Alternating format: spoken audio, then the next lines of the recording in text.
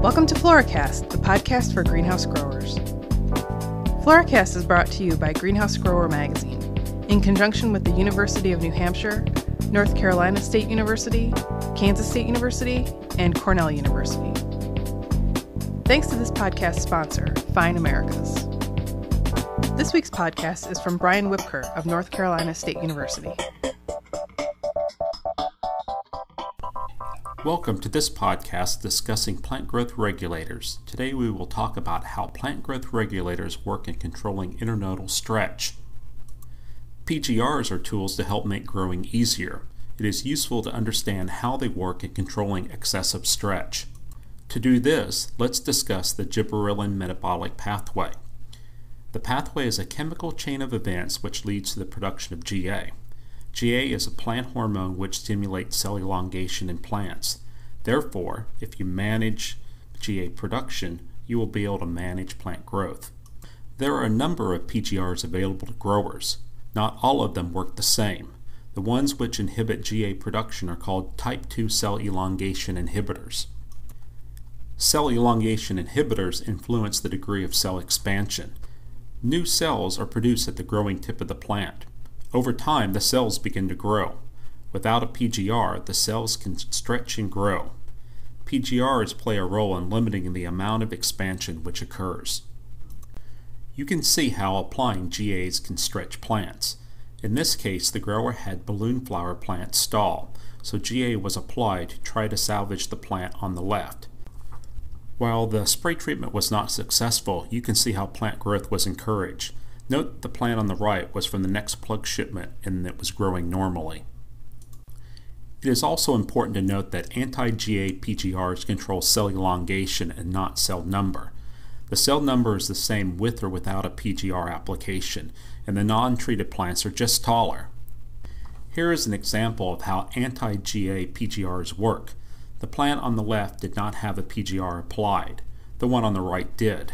As you can see, the application of PGR limited leaf cell elongation and the leaves were smaller. So which PGRs control the GA pathway? The chemical name is listed on the left, while the various trade names are listed on the right. These are Cimidol, which is also known by Abide or Arest, Chlormequat chloride, which is Citadel, Chlormequat E-Pro or Cyclacel, Dimenazide, known as B9 or Dazide, Fluoropyrimidol, which is known as Top Fluor, the paclobutyrazoles of Bonsai, Paxol, Piccolo, Piccolo 10X, and Downsize, and then finally Uniconazole, which is Concise or Sue Magic. Also note that Floral, Agio, Configure, and Fascination are not on the list. That's because they work differently in the plant. The type 2 PGRs are classified into three groups. Group A contains only Chlormequat. Group B are the nitrogen-containing heterocyclic compounds, which include the pyrimidines, Cimidol, and fluoropyrimidol, plus the triazoles of paclobutrazole and uniconazole. Group C contains dimenazide. Next, we will see why the three groups are classified in different subcategories. Here is an illustration of the GA metabolic pathway. As with any pathway, one chemical is formed and then biochemically another one is produced. It might be useful to think of it as water flowing down a stream. The end result of this stream is the production of gibberellins, which encourages plant stretch. The reason for the subgroups is because they work at different sites along the pathway. So applying the Group B PGRs act like a beaver dam. The water is controlled, but keep in mind, just like a beaver dam, the water flow is not totally stopped. The same thing occurs with PGRs. They partially block the GA to control growth. If they totally stop GA synthesis, then all plant growth would cease, and that wouldn't be a great thing. The end result with the blocked pathway is that growth is controlled and the plants are shorter.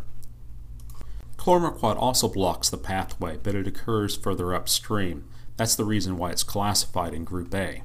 Dimenazide blocks the pathway further downstream, and that's why it's classified in Group C. So with these three groups of chemicals, they each control growth at a different point. This is the reason why tank mixing with some chemicals like Cyclacel and B9 can give a synergistic effect on poinsettias. The double action of blocking the pathway provides a 3x degree of control. So now you know how anti-GA PGRs work. They control the production of the plant hormone GA, which influences cell elongation. Each of the three groups of PGRs work at a different point in the GA biosynthesis pathway. Therefore, you have the possibility of tank mixing some of the PGRs to obtain a synergistic effect. Thanks for downloading this episode of the Floracast series, and thanks to our sponsor, Fine Americas. Help your plants shape up before they ship out with proven PGRs from Fine Americas. Manufactured under the strictest ISO 9001 standards, Fine PGRs offer uncompromising quality, superb growth control, and unbeatable value. Visit fine-americas.com or call 888-474-3463 for a distributor near you. Come back next week for the next edition of the Floriculture Podcast series.